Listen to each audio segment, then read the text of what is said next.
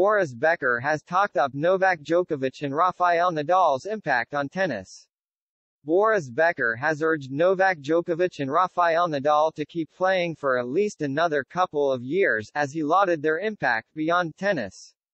The six-time major champion also shared a unique role he thought each member of the Big Three could take on in their retirement, with Roger Federer already having called it a day last September.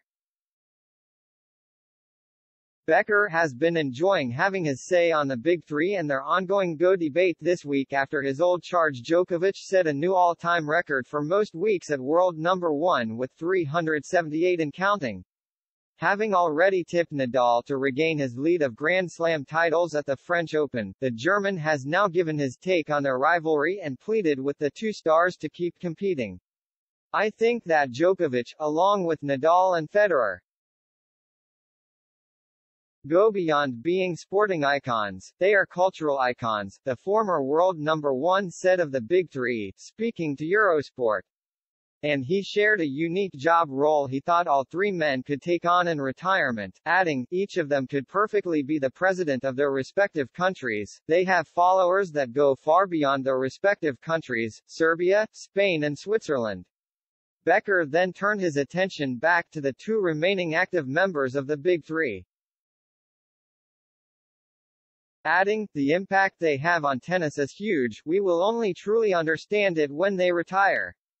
God willing, I hope Novak and Rafa play for at least a couple more years, as we will all benefit from that, not just tennis but sport in general." His words come as Nadal is currently sidelined by a leg injury he picked up at the Australian Open, with the Spaniard recently announcing that he had withdrawn from Indian Wells and Miami, delaying his comeback until April at the earliest. Despite his physical woes, Becker believes the 36-year-old will be back to his best on his favorite surface, the clay.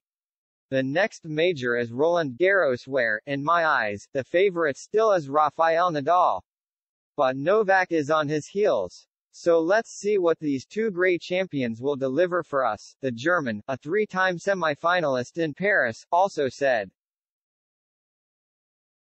Djokovic himself has also recently talked up his rivalry with Nadal, sharing his wish to face the 14-time French Open champion in the final of the clay court major, with both men currently tied on 22 slam titles each, the men's singles record. The rivalry that counts the most matches in the history of any rivalry in tennis, the world number 1 told reporters in Serbia last week. "I would like to meet in the Roland Garros final. If I could choose, I believe we would both sign it now.